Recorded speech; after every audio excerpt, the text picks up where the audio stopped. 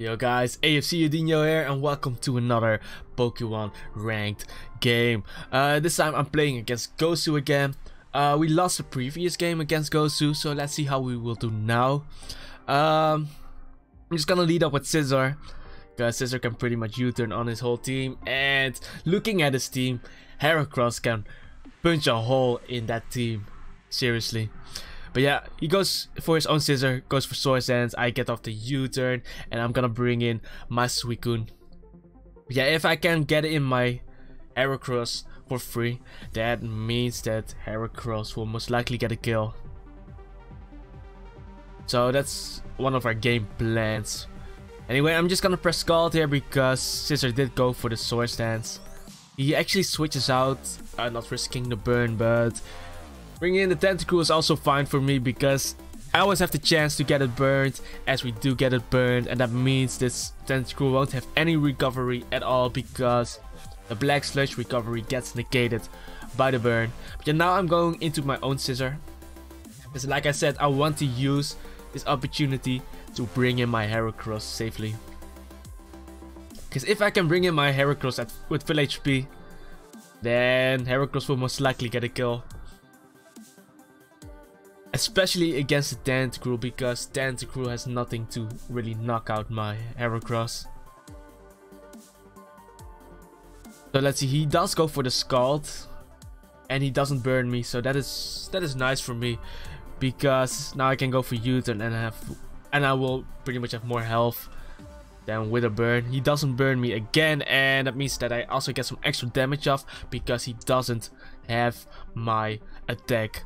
But yeah, like I said guys, now I'm able to bring in my Heracross, and I think Tentacruel will die from there with from Facade, but I want to use this opportunity to get up a Swords Dance, because if he does switch, that means I will still get a kill.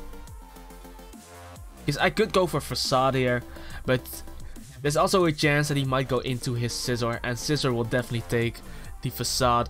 So me Swords Dancing up here will ensure that I get a kill, pretty much, because all his Pokemon on his team cannot KO my Heracross. So he switches into Guard Jump, and guys, remember from the last game against Gosu, this Guard Jump was his Stealth Rocker. He had Rocky Helmet, so it was most likely a impish hidden ability. Rocky Helmet, max HP, max defense, Guard Jump with Stealth Rocks. And I'm pretty sure this thing is gonna die to a +2 Heracross with a burn, because close combat will just destroy this guy. So that's what I'm gonna do, and I'm curious to see what he will do, because nothing on his team is going to switch into this close combat.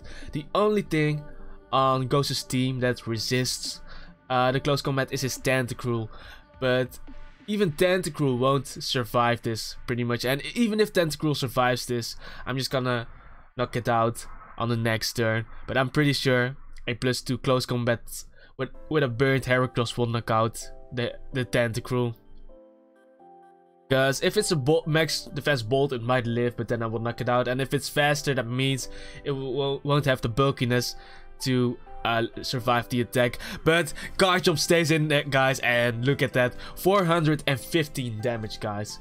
415 damage. That's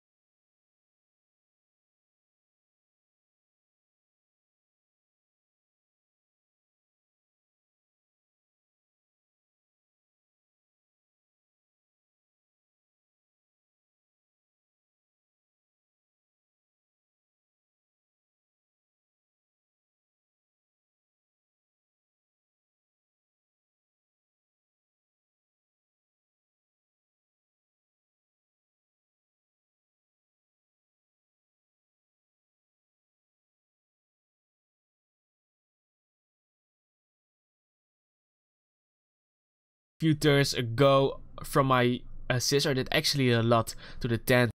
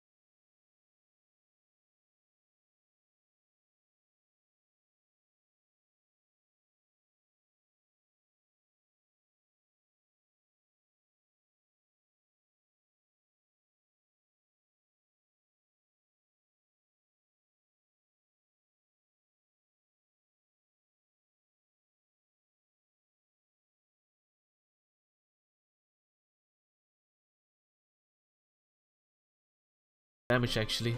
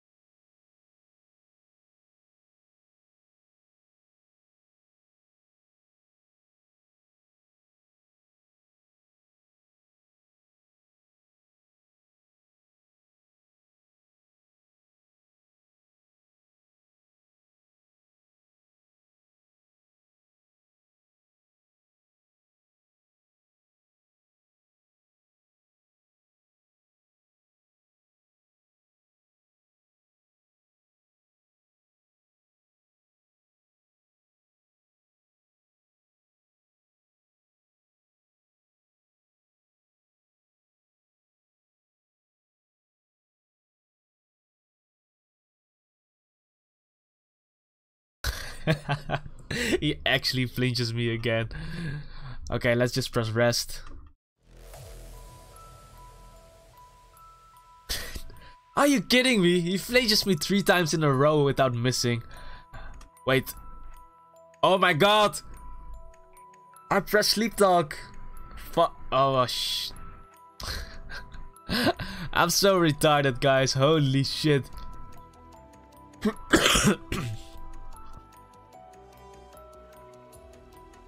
I'm so retarded. Seriously. I can actually lose now. Holy shit, man. I can't believe I did that. Goes for icicle crash. Oh my god. If he flinches me now, I will be in a lot of trouble. Fuck this. Why is this always happening to me, guys? Let's see. Don't flinch me. Okay, he doesn't flinch me. Oh, what a relief, guys. What a relief. Because if he did knock out my Suicune, that means that he might be able to win with Scizor. But yeah, now I'm gonna press Sleep Talk. If he switches out, he will die to Stealth Rocks. He actually brings in Tyranitar. And is this Tyranitar Bandit? He might be running double band. But what's... Because his Stealth Rocker is a Scarf jump, so there's a high chance this is Bandit or Scarf. But yeah, we're just spamming Sleep Talk as we do get another Calm Mind. And he goes for Crunch, and that Crunch actually did a lot, so... I think it's actually Bandit. But yeah, I can just press Scald now. I'm at +2. As we do get the burn. Okay, that is nice.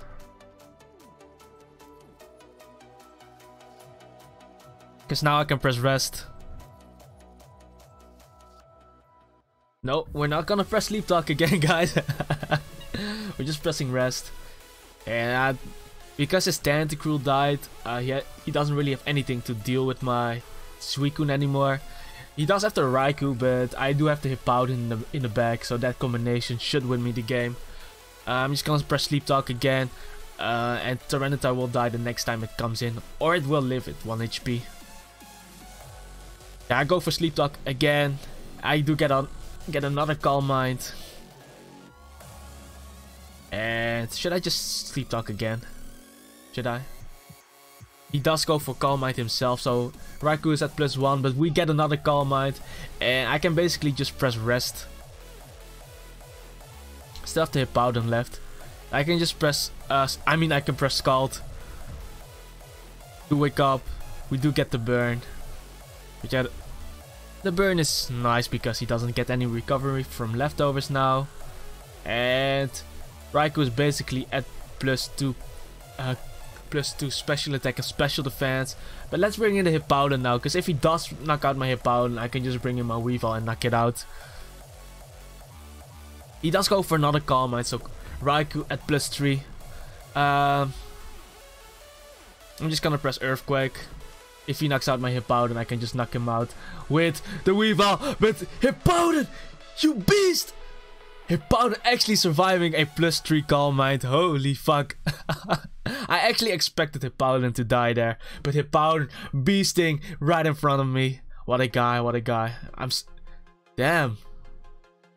Damn, guys. Hippowdon. OP, guys. Hippowdon is so OP. But yeah, I wouldn't mind if Hippowdon actually died there, because then I could have brought in my Weavile.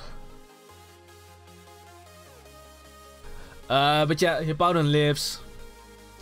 And all he has left is a Weavile that will die to Stealth Rocks, Tyranitar who might die to Stealth Rocks, and his Scizor. But I do have my Suicune at basically full HP. So that's what I'm gonna go straight in. I'm just gonna go straight into my Suicune. Because if he Swords Dances right now, I can hit him with the Scald, and if he roosts up, that means that he won't have his attack stat boosted.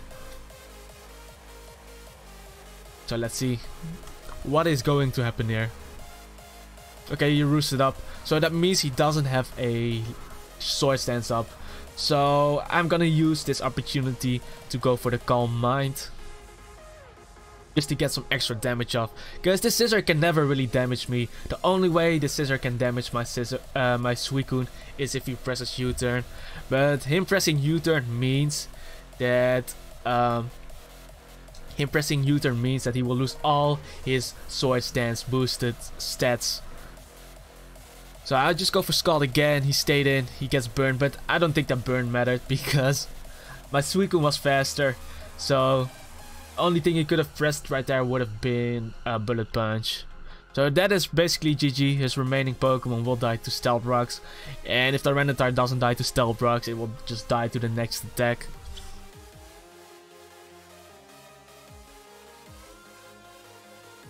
So Scissor going down, he's not gonna attempt to go for the Bullet Punch because it does nothing.